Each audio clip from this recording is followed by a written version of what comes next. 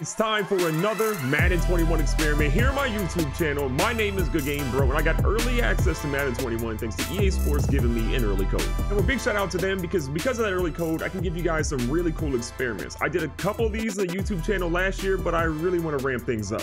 So if you want to see more of these experiments or just videos on Madden 21 early on my channel, make sure you subscribe, leave me a little thumbs up, and don't forget to hit the bell notification. All that helps out a ton.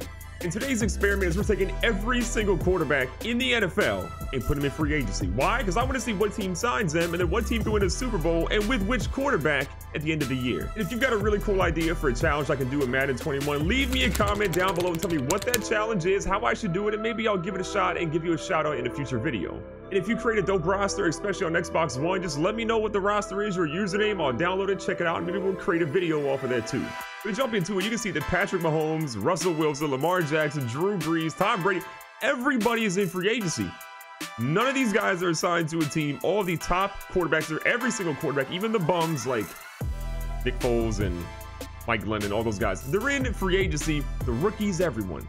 Who's going to sign them? Let's find out. Now it's time to go ahead and see what each NFL team did from assigning a quarterback perspective. So the Bears, they didn't really get worse than having Mitchell Trubisky. They signed Josh Rosen and Blake Bortles, so not much change for them. The Bengals lost their young, promising quarterback, and they got Matt Barkley, who was once a young, promising quarterback, and he's a 64 overall now. And then behind him, they got Jacob Eason, who's a rookie, so maybe he usurps him at some point in the future. If you go to Buffalo, they got Phillip Rivers, so he moves from Indy over to Buffalo. They got Jordan Love behind him, so they kind of have a backup plan after year one. Denver goes to Chase Daniel, and they get Jarrett Stidham, who was on the Patriots. The Browns get Alex Smith, who's coming off a devastating injury. We don't even know how he's going to be playing, but he's rated pretty low overall. And they get Nick Mullins as his backup. So a lot of these teams are not doing so good so far. The Bucs get Josh Allen and Dwayne Haskins Jr. I think they're in a decent spot. Josh Allen can fit that system pretty well. Dude's got a big arm, got a lot of great receivers there. Go to the Cardinals, they get Jalen Hurts and Marcus Mariota. Two guys that are mobile, two guys that can play pretty well if they're in the right system. And I feel like that's probably the right place for them. The Chargers need to just move the whole team. I'm sorry, get out of LA. Don't go to San Diego. Just go somewhere different because no one's going to want to watch you play. James Morgan, Deshaun Kaiser, that's your quarterback? These two dudes? No way the Chargers win anything big. Where are the major quarterbacks? Will Greer? Jake Fromm? Oh, yeah, Patrick Mahomes. This is who you get? Colts get Russell Wilson and Carson Wentz? I mean, maybe their strategy was just like, we're going to go take two of the best quarterbacks out there so that no one else can have them. We'll pay a whole lot of money so no one else can get them. It's not a bad strat.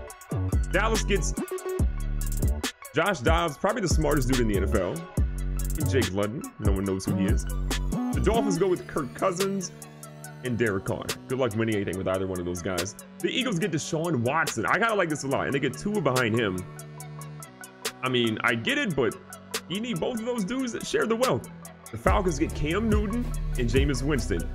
They could actually be pretty good there with Cam, so I like that pick a lot for the Falcons. 49ers get, Blaine Gabbert, I guess, returns back there. They get Jeff Driscoll, who went from Florida to LA Tech, and then now he's here. So I don't think the 49ers are winning anything at all. The Giants get Drew Lock, again, a good young quarterback, and they get Justin Herbert, so probably a quarterback battle's happening there more than anything else. The Jags get Patrick Mahomes. Baker Mayfield, you'll never see the playing field, I promise you. Patrick Mahomes there, I like that a lot. With that roster, they can do some crazy things. The Jets get Lamar Jackson. The Jets might win some football games, people. Lamar Jackson in New York? I like that a lot. Gardner Minshew, sorry, buddy, but no playing time for you either. Aaron Rodgers makes a whole lot of Green Bay Packers fans mad because he goes to play for Detroit now. So he's in Detroit as well as Matt Ryan. I would Matt Ryan sign there, who knows? But Aaron Rodgers, again, 90 overall guy there. You see Tyrod Taylor go to the Packers with Bob Griffin, aka Robert Griffin. Packers aren't really going to win many games with either one of those guys right now. The Panthers get Dak Prescott and Kyler Murray, again, two young quarterbacks. I don't know why you spend money on both of them, but you do what you got to do. The Patriots get Matt Stafford and Ryan Tannehill. A lot of Titans fans are going to get mad, but I don't really see Tannehill playing there, and I don't know if Matt Stafford's going to really lead you to the Super Bowl, but I could be wrong. We'll find out in the simulation. The Raiders get Teddy Bridgewater and Sam Darnold. I like Teddy B a lot. I like Sam Darnold a lot, but I don't know if they're the best fits for that system either. You go to the Rams, they get, oh my God, Nick Foles and Case Keenum. No Super Bowl for you. The Ravens get Big Ben, ate a lot of burgers, and Jared Goff. Not looking good. The Washington football team, they get Kyle Allen back, who was in that team. So I guess he went back there, and they get Mason Rudolph. So you're not winning any games. The Saints get Andy Dalton and Joe Flacco. The Seahawks get Jimmy Garoppolo and Joe Burrow. Honestly, if I'm them, I'm probably playing Joe Burrow over Garoppolo just because I think Burrow's a better overall quarterback. Saw what happened with Garoppolo and the whole, like, we're not going to let you throw the football thing. So maybe Pete Carroll trusts Garoppolo more than Kyle Shanahan did. The Steelers get Drew Brees and Tom Brady.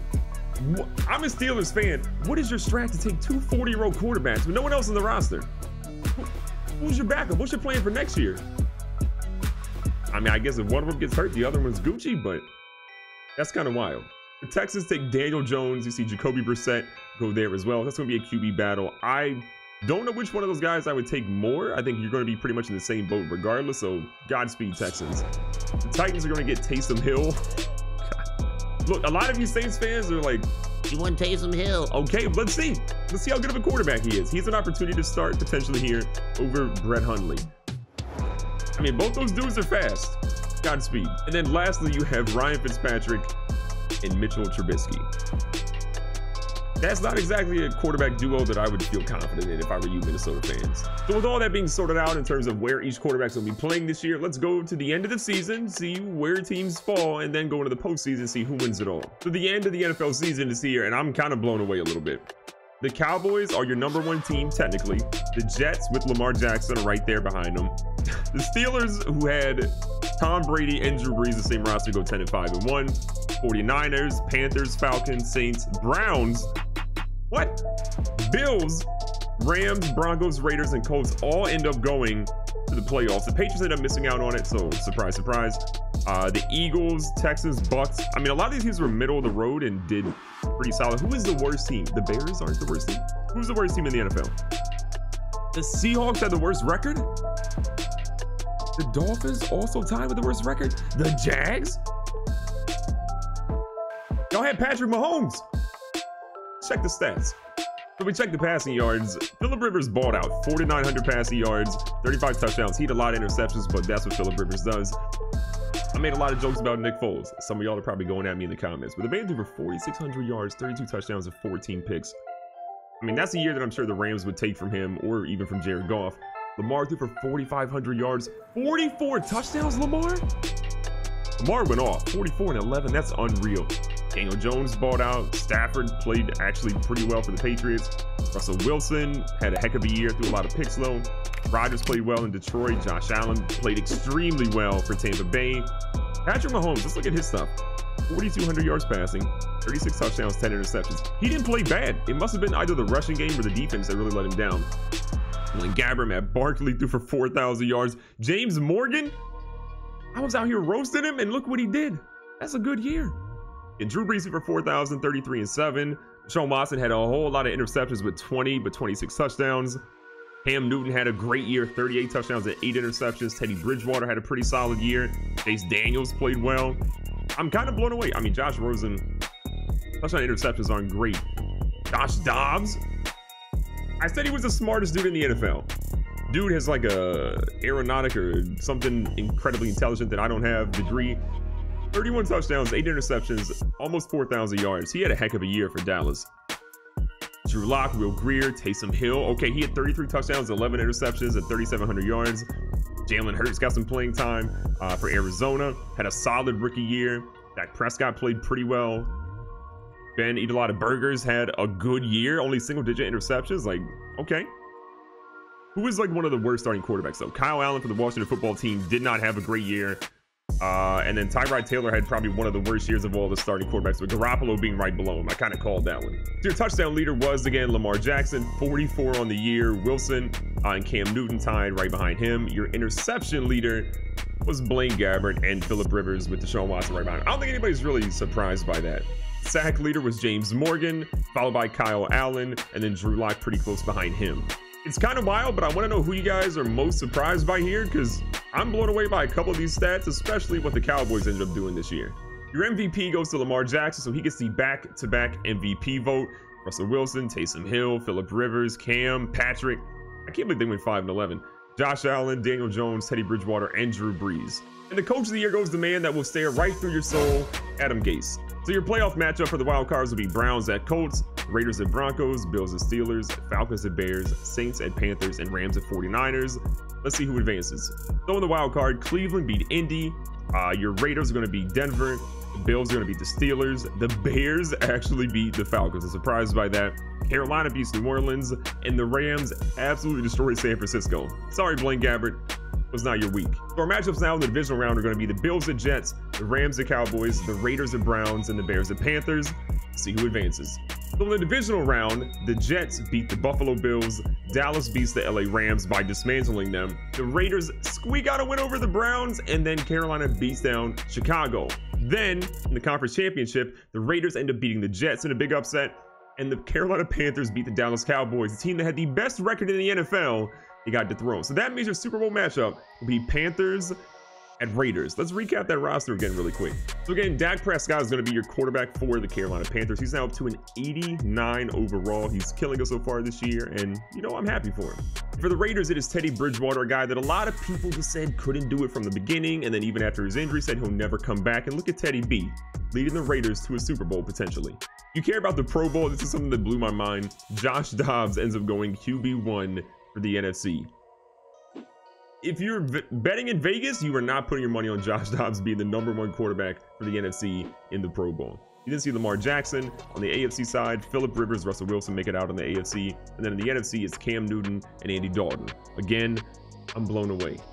And in the Super Bowl, Dak Prescott finally gets a ring. 28-13, they end up beating the Raiders there, and we can check the player stats to see how that ultimately worked out.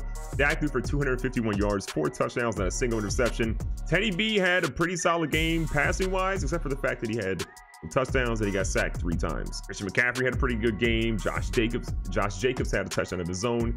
In the air, Henry Ruggs had an 8 for 74. Hunter Renfrow 4 for 61. Ian Thomas had a touchdown. You also see a touchdown by DJ Moore, Robbie Anderson, and I believe that's it because I can't count. So there you have it. The Carolina Panthers and Dak Prescott are your Super Bowl champions. Dak can't get it done in Dallas, but he goes to Carolina and gets the job done. What was the craziest part of the video? Let me know by leaving me a comment down below. And if you enjoyed this video in any way, shape, or form, leave me a thumbs up. Don't forget to subscribe. And again, my name is GoodGameBro. Thank you for watching. I'll catch you guys in the next one.